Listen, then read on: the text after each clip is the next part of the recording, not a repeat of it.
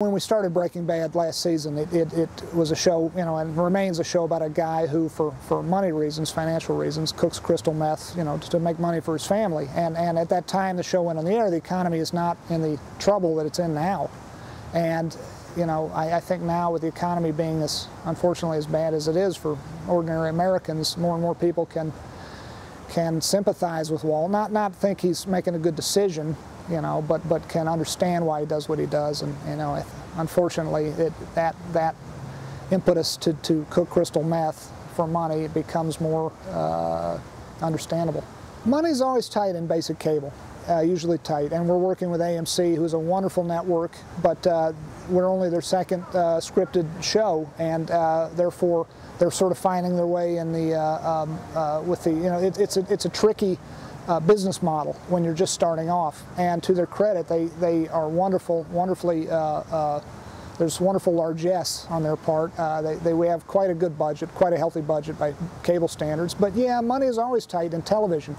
Yeah, I suppose it's the same story on a big show like ER. At a certain point, you want to do more than you're able to do with the money that you have because you're ambitious as a television producer.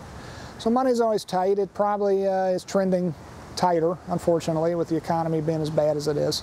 And we've had a few moments this past season, season 2, where we were told we didn't have the money to do something or other. But it's kind of a challenge. It's kind of a creative challenge. You make do with what you have, and sometimes what you have turns out to be better than what you would have had if you had the money to do it the way you initially intended.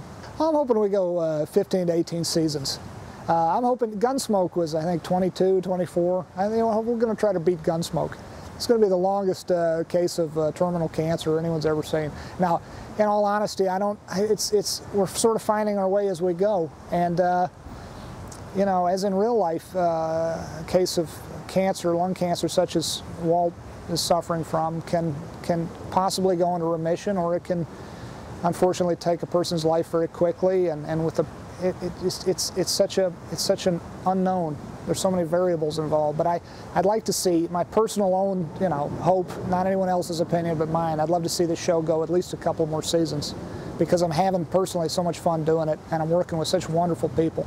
Bryan Cranston, and the best cast in TV, in my opinion, and I want to keep it going. I don't think the show exists after Walt is gone, so I think if there's a way to do that, I haven't figured it out. I haven't honestly given it much thought. I mean, to me, if Walt dies, the show dies. So I want to keep him around just as long as we can. And part of the process, part of what we do is our show takes place over a very finite amount of time, a very shortened amount of time. Walt does a lot of living, in other words, in a very short amount of time. So, we're at the end of season 2, and I think we're only, I don't want to nail it down too much for the audience, but we're only a finite number of months into our story. It hasn't been, in other words, the 2 years that we've been shooting.